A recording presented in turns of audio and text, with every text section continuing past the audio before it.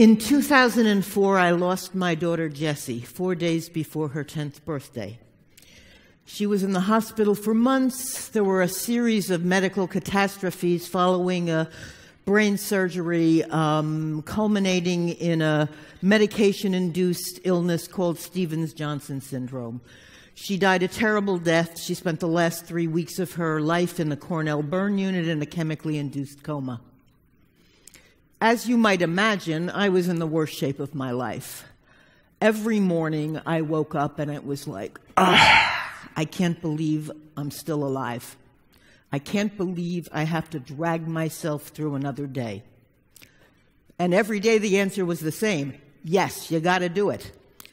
Among other things, the most important reason was I had a 20-year-old son. I had a second child who'd been devastated by the death of his baby sister and who obviously clearly needed his mom. So I wasn't able to commit suicide. Instead, I went into therapy. Now, I'm not the easiest person to fit with a therapist, and not just because I am a therapist. That's always a reason. I'm a cliche of my baby boomer generation. I'm a queer woman. I'm a lefty liberal, atheist, hippie, peacenik type. The logical choice for me probably would have been a feminist therapist, a gay woman, a gay man. Instead, I found myself drawn to a guy who had trained me 15 years earlier, who was in many ways my he was a cliche of the other side of the baby boomer generation. The therapist I picked, Bruce, was Midwestern, straight, white guy, conservative, Republican, ex-seminarian, ex-Marine. Right, I know. That was my therapist. But the reason that so let me give you a sense of what Bruce is like. He's tall, he's thin, he's almost gaunt. He's not just white, he's pale. So he's almost ghostly looking, very severe. He doesn't come across cold, but he's certainly not a warm, fuzzy type, right? He's a rationalist, a realist. He's calm, he's considered, he's measured, right? Sort of like that. And that was part of what appealed to me. He doesn't have a sentimental bone in his body, and I was in no mood for sentimentality. What I needed was to be able to go into a therapist week after week, year after year, and say, still want to die, and have the therapist be able to say, okay, I got it. I understand. Now, it helped that I knew something about Bruce's background. I knew that he was a recovering alcoholic. I knew that he was a Vietnam vet. And so I felt very strongly that that one thing that we had in common was that we understood trauma, that both of us, as they say, had seen things that human beings shouldn't have to see. I knew that Bruce had a dark side. And that was really important to me because I was in a really, really dark place for a really, really long time. My spirituality was not a particular comfort to me. I have what I call a no-frills spirituality. I don't believe in a personal God. I don't believe in an afterlife. And I don't believe in a soul that exists after the body dies. So it wasn't like I was thinking, oh, someday I'll see Jessie again. For me, it's like, this is it, and then you die. And during that period of time, this is it, was pure pain. Almost every day I felt living is not worth the energy that it's taking me to drag myself through the day. And so week after week, year after year, I would go in and to see Bruce, and I would wail and scream and yell and beat my chair and just wail at the top of my lungs. I cried so much that I would go in, and Bruce always had a box of tissues and a waste paper basket right next to my chair. Now, I would cry forever, and during that time, he pretty much did nothing. He never touched me, never tried to hug me, he never tried to comfort me. And that was really an important thing for me. It's hard to understand, but it was a really important thing. But every once in a while, I would look up when I was done crying, and I would see tears standing in his eyes. And that was really the most comfort I needed. I have a terrific support system. I was not looking for warm, fuzzy. That's not what I needed in therapy. I needed to be able to express my dark side. I would go in and I would say things like, Bruce, I'm never going to be happy again. And he would say, maybe not. I would say, Bruce, there's part of me that has died and is never going to come alive again. And he would say, that sounds about right, actually, for what you've been through. I would say, Bruce, life fucking sucks.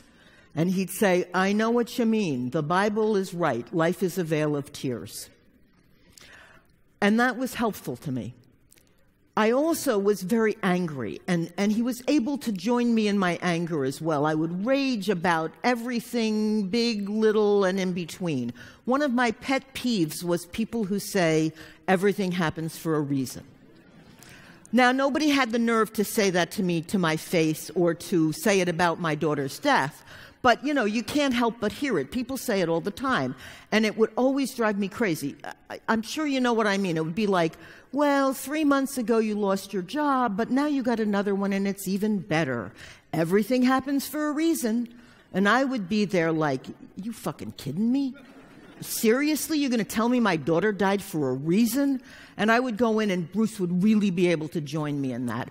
I remember one session I went in and I said, Bruce, the next person that says everything happens for a reason, I am going to put my hands around their neck and I am going to throttle them until they're dead, and you're going to have to bail me out of jail. His response, not only will I bail you out of jail, I'll defend you on the grounds of justifiable homicide. So the most significant session that Bruce and I ever had happened about 8 months after my daughter died. Unbeknownst to me, my son, who was away at college, was really much more devastated than even I had realized, and he'd gotten involved in some very self-destructive behavior. One night I got one of those middle-of-the-night phone calls that parents dread. I'm not going to give you details because I don't want to intrude on his privacy, but just let me say that there was a period of time that it looked very realistic that I might lose both of my children. During that time, I went in to see Bruce, and I said to him in a session, Bruce, I've thought this through. If Corey dies, I'm checking out. I'm not doing this a second time. And then I proceeded to tell him that I was going to buy a gun, the details of the plan. I had everything very clearly thought out. Now, if you're a therapist, it's never a fun time to have a client across from you saying they're going to kill themselves. Bruce's response was remarkable. He didn't call 911. He didn't try to talk me into checking into a psych ward. He didn't even make me make one of those contracts that therapists do about staying alive. What he did was he said to me, if your son dies, I really understand why you would kill yourself. I'll be really sad, but I absolutely understand it. At that moment, Bruce was not a therapist and I was not a client. We were meeting each other as two human beings, connected, understanding that there is some pain in life that human beings perhaps shouldn't be expected to bear.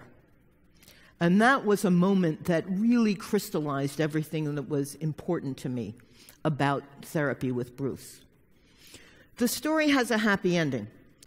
It's 12 years after my daughter has died. My son is fine. He's getting a PhD from Princeton in a couple of months, which he won't be able to do anything with, but still, still he's happy. He's having a great time. And I went on a couple of years later to adopt two older girls from a Guatemalan orphanage. They had a whole history of abuse and neglect, and so every day the three of us heal each other. We heal each other. It is true that I'm never going to be as happy as I was when Jesse was alive, and it is true that there is part of me that has died and is never coming back again. But that's not the entire story. I once heard a parent who had lost a child describe their life this way. It's as if the backdrop of my life is painted blue. And that's kind of how I feel, that the backdrop of my life is painted blue. But the foreground these days isn't so bad. And to a large degree, I owe a lot of that to Bruce. Thank you very much.